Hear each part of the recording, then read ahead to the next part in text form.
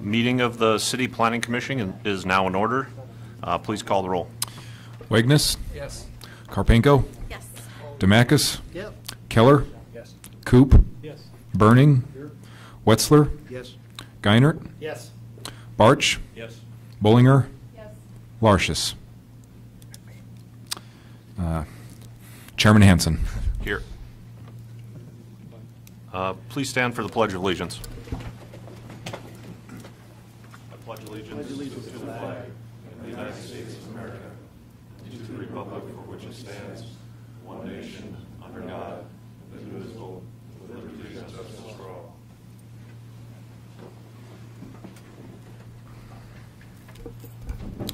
At this time, I'll ask for approval of the June 26, 2017 minutes of the regular meeting.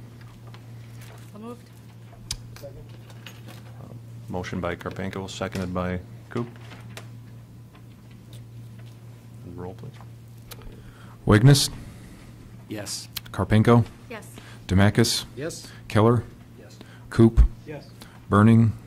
Wetzler? Yes. Geinert? Yes. Barch? Yes. Bullinger? Chairman Hansen? Yes. We'll move on to our first agenda item. Item number 1 is an application by Todd and Heidi Newberry for a variance to the front yard setback for the purpose of constructing a garage in a residential agricultural district on Beaver Creek Estates, Block 3, Lot 10. I'll ask the city staff for the recommendation. Thank you, Mr. Chairman. Good evening, Commissioners. As Chairman stated, this is a variance request in RA zoning, agricultural residential, for a front yard setback. The standard is 35 feet, and they're requesting a 10-foot variance to build 25 feet from the road due to topography. Put the slide up here for you to see. On this first slide, you see the house, and you see the proposed location of the building. It's hard to tell from this picture, but it does slope significantly downhill from the road towards the back of the house into a coulee. And you can see the equipment and stuff in the yard that is probably going to be located into the building if they get approval. On the left side, you'll see in the gray box, so to speak, is a 35-foot setback area. And you can see the main structure is well back from that. But on the right side, you can see the slopes and the contour lines, and that red hatched area is slopes that constitute 15 to 25%, very steep. And that's the reason why the applicant is asking to be able to move the building forward an additional 10 feet into the setback to avoid having to deal with more of the slopes than has to be. The property directly adjacent to the north was in April. And the same kind of request. They were putting an outbuilding up, you may recall, and the steep slopes were hardship that staff felt was justifiable. It's an existing condition of the property. That's no fault of the landowner, and it's unique, at least to the properties that are along this coulee. In order to deal with the change in topography, staff felt that a 10-foot variance would be warranted here. So you can see the findings of fact there, and the steep topography qualifies as a justifiable hardship. So if you have any questions for me, I'd be glad to answer them. Thank you, Principal Planner Lang. At this time, I'll ask anybody in the audience that would like to speak in favor of this item to please come forward and do so.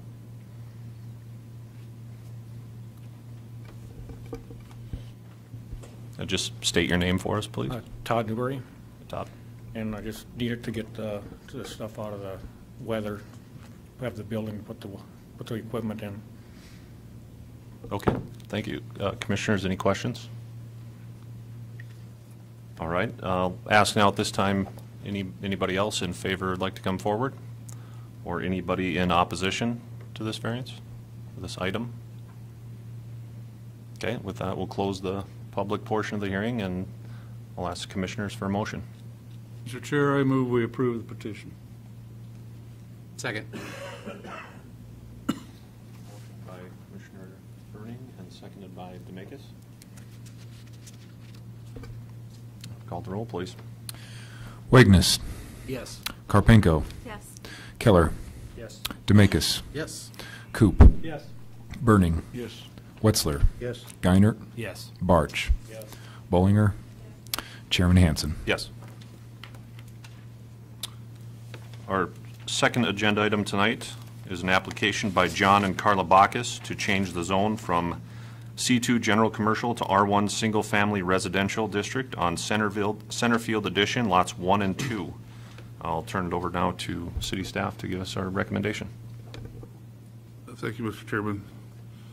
Yes, this is a rezoning, and this item and the third item have to do,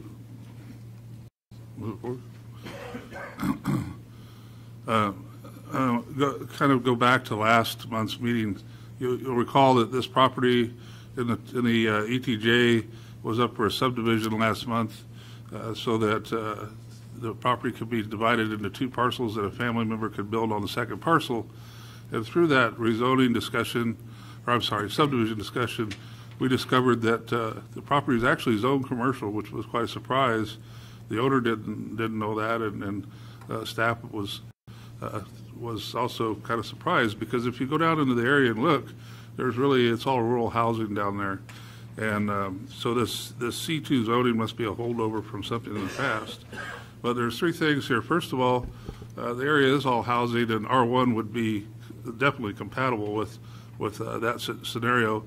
Second of all, in 2013, the council changed the zoning regulations so that no new residential could be constructed in commercial zones.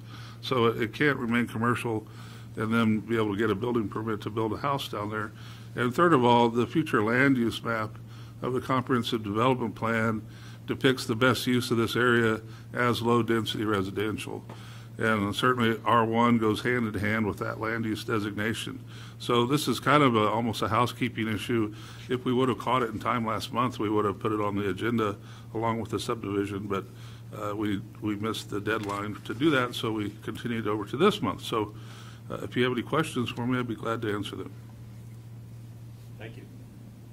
Excuse me. At this time, I'll ask anybody in attendance that would like to speak in favor of this item. Anyone that would like to speak that is opposed to this item? If not, we'll close the public portion and ask the commissioners for a motion, please. Move to approve. Second. Moved by Karpenko, second by Wagenist. And call the roll, please. Wagness, Yes. Karpenko, Yes. Keller, Yes. Demekis, Yes. Coop, Yes. Burning, Yes.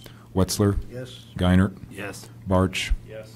Bollinger, Chairman Hansen. Yes. Motion carries. Our third item is an application by Rick Hovde to amend the future land use map designation from office business park to medium density residential on section 36-156-83, unplatted Southeast 1, 4 Southeast 1, 4, and Greenland Second Edition Lot 2.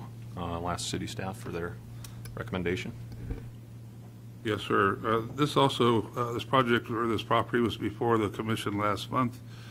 You need to put on your land use hat here. This is not zoning on these maps, but it is land use, which is what's anticipated to be the best land use category to support future development, as you know.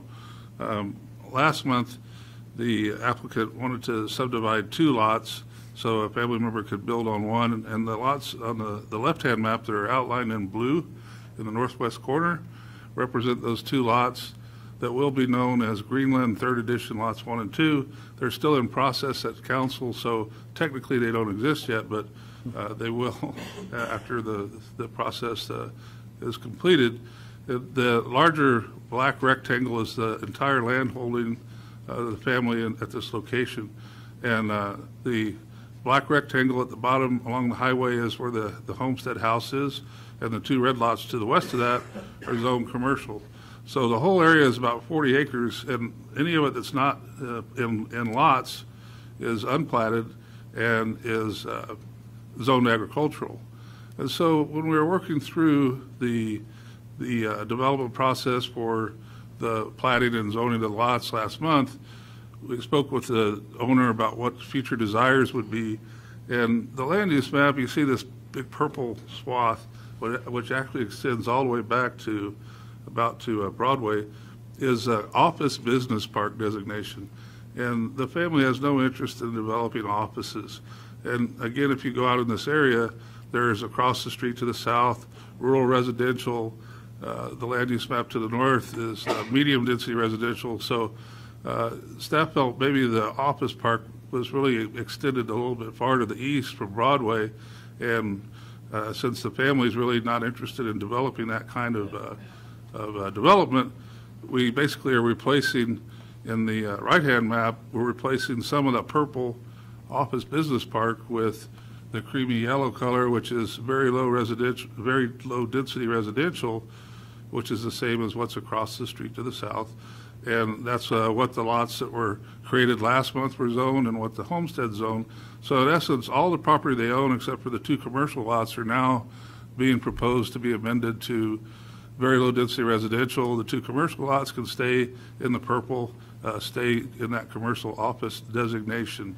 And so it's really pretty straightforward. We're setting them up in the future for residential, low density rural residential housing if they would decide to pursue that.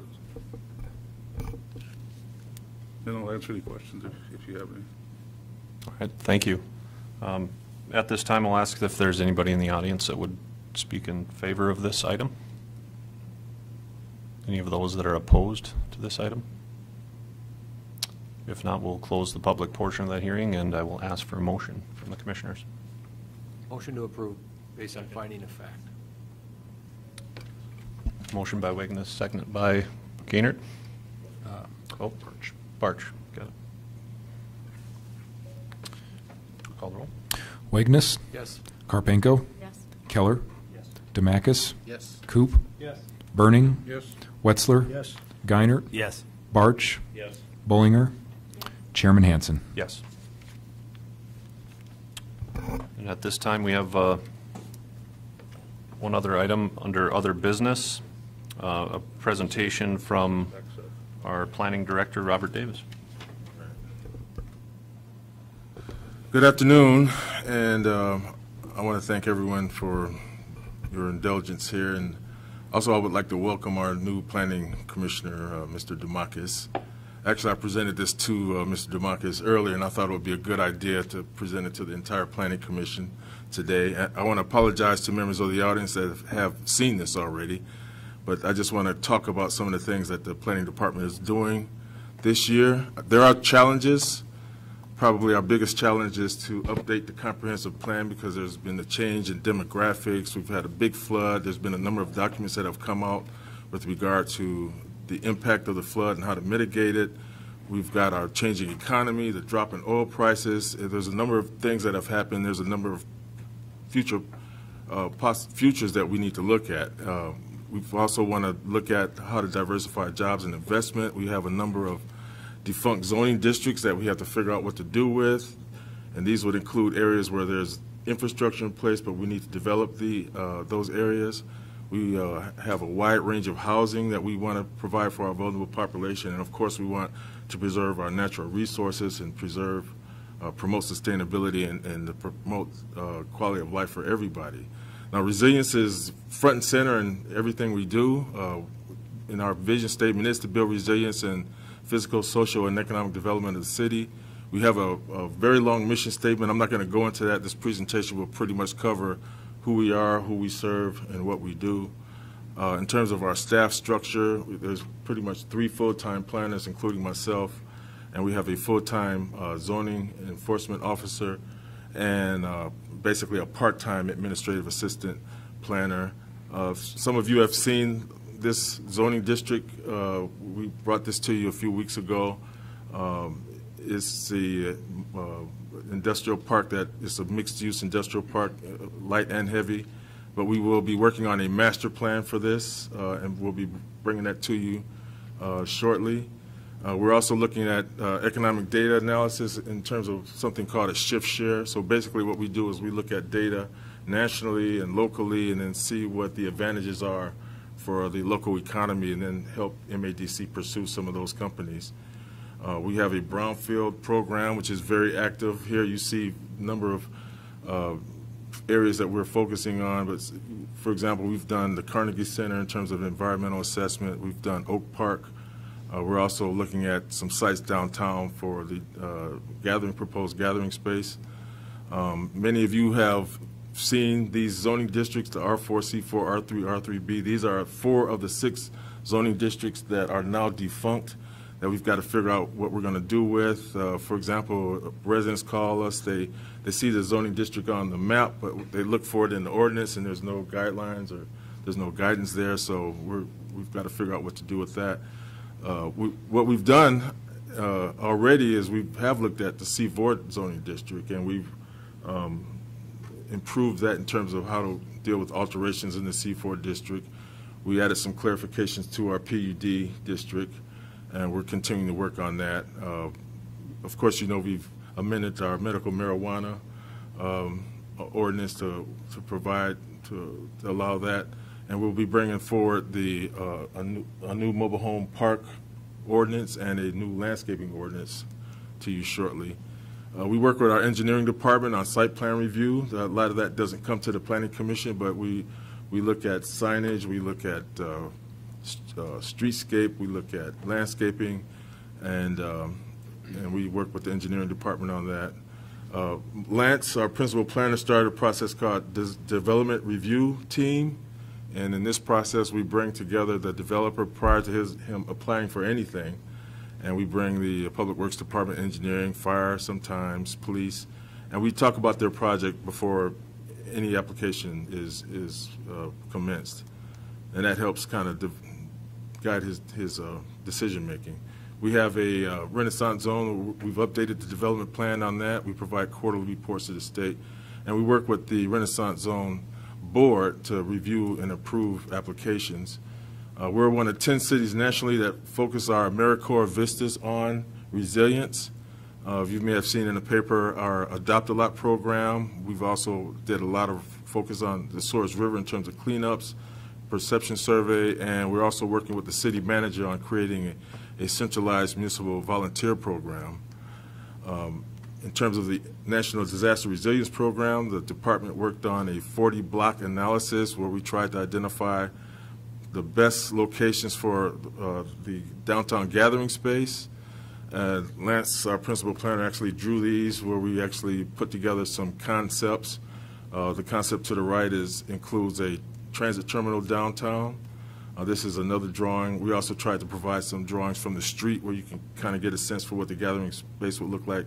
In this example, this is looking at the gathering space from Broadway. We have our ecological restoration and greenway program where you see what's circled in blue are buyout areas 1, 2, and 4. But what we're trying to do is not only convert these into some type of natural habitat, green space, et cetera, but also to combine these spaces with a proposed greenway plan where we would actually work to build pedestrian and bicycle paths along the flood walls and along the levees.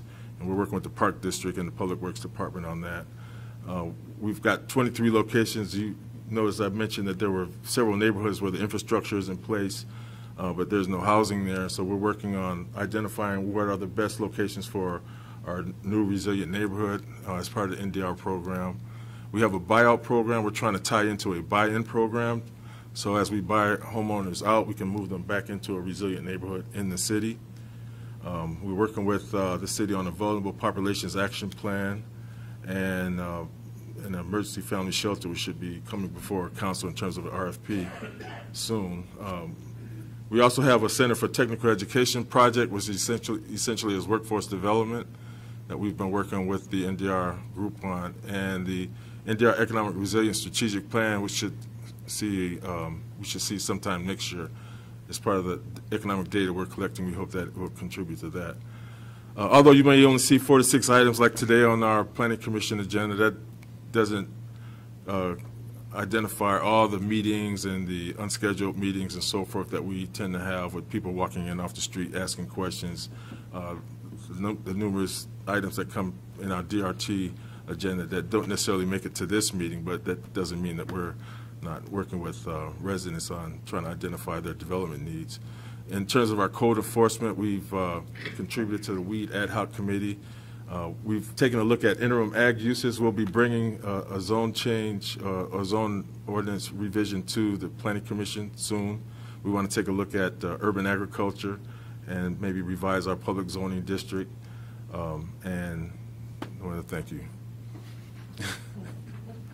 No, thank you, Director Davis. That's all you guys are doing? No, sorry. Commissioners, any questions for Director Davis? All right, do I need a motion to? All right, our meeting is adjourned.